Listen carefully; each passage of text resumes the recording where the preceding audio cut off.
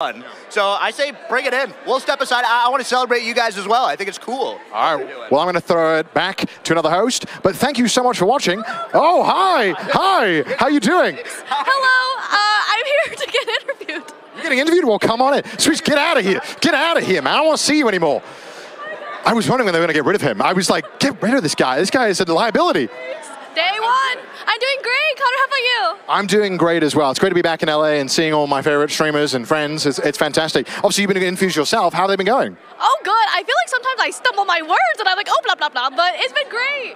That's part of your charm. You're doing great. Obviously, you've had a crazy year, nearly getting arrested for cooking crack in a parking lot, drinking a gallon of water with forks and doing all sorts of other nonsense, and in a mud bucket. What was that? Was that manure? This thing? Yeah. Oh, I think it was just dirt or mulch. Mulch, yes. I put mulch into a trash can, and then I just became a plant.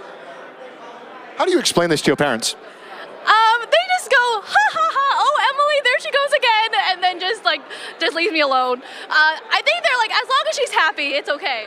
Well, that's great advice. Is there any advice that you might have for an upcoming streamer? Oh yeah, for sure. I think what I really like to do is make sure I stream things that I enjoy and not to have too much expectation on it, especially if you're just starting out. It's like, as long as you're already like playing games that you like, it's like, oh, it's kind of like you're streaming on the side. So yeah, and I love being a hooligan, IRL, so. You are indeed a hooligan. What was the inspiration behind cooking in a parking lot? So I actually get a lot of my inspiration from like either TikToks or movies or shows, and I saw like they were comparing like Outback Steakhouse to like their own steak, and I'm like, oh, then I'll try that, but in a parking lot. That's fantastic. Are you normally a good cook?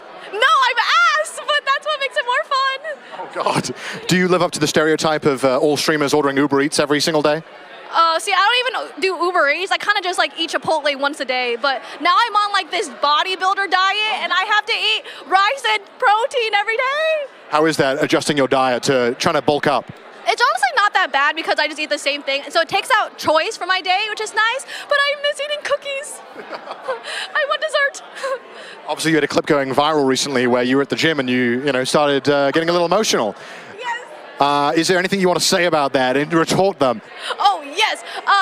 Sometimes it's kind of hard to sleep. I was sleep deprived that day, only 5 hours of sleep, so make sure to sleep early. And I don't know, it's nice to feel a lot of emotions of like crying and stuff. It's cool. Well, working out can release those endorphins, get the emotions running. It's only natural, so don't feel bad about it. I think I've gone to the gym and cried because I just can't lift anything up before, so you're not alone there.